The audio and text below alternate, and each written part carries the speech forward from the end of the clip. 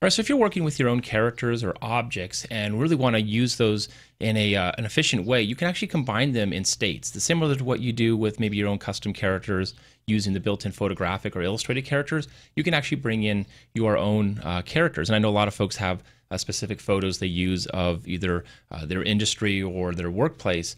You can absolutely work with those to create your own custom character packs. So in this example, this is just a large image I had purchased from Shutterstock, and what I did was just knocked out the white background and then put each of these objects, or at least several of them, on their own layer with a transparent background. Once I save those out as individual PNG files, I can then just bring them into Storyline to build out my character packs. So in this case, it's a finished version. Click States. You can see I brought in several of those characters, right? Now they don't have the, these aren't all integrated in the sense that they have similar poses, one person with multiple poses and expressions, but it is a neat way and an easy way to manage a series of characters that I might use throughout a course or future projects.